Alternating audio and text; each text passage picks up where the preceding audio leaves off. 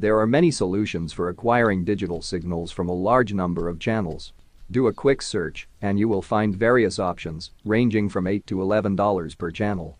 Expansion might create some problems since there is no obvious way of stacking the boards. The basic Raspberry Pi can read 26 input signals through the GPIO header, but you suppose need more inputs for your application, or perhaps you must use some of these pins for other functions. Furthermore, since all GPIO pins are wired directly to the local processor, you put your system at risk if you connect inputs directly to external voltages. Sequent Microsystems' 16 inputs for Raspberry Pi card has 16 optically isolated digital inputs.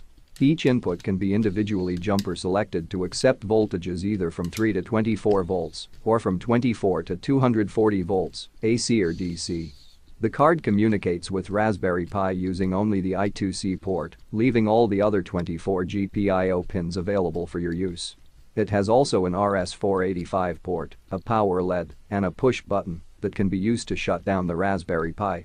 Using the 16 inputs card you can build a scalable data acquisition system with industrial-grade pluggable connectors for under $2 per channel. You can stack from 1 to 8 16 inputs cards on top of the Raspberry Pi and read from 16 to 128 digital inputs. A Node-RED interface lets you display the status of all the inputs in real time in the browser.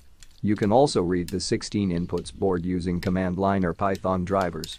For a small system you can mount your 16 inputs card directly to the Raspberry Pi.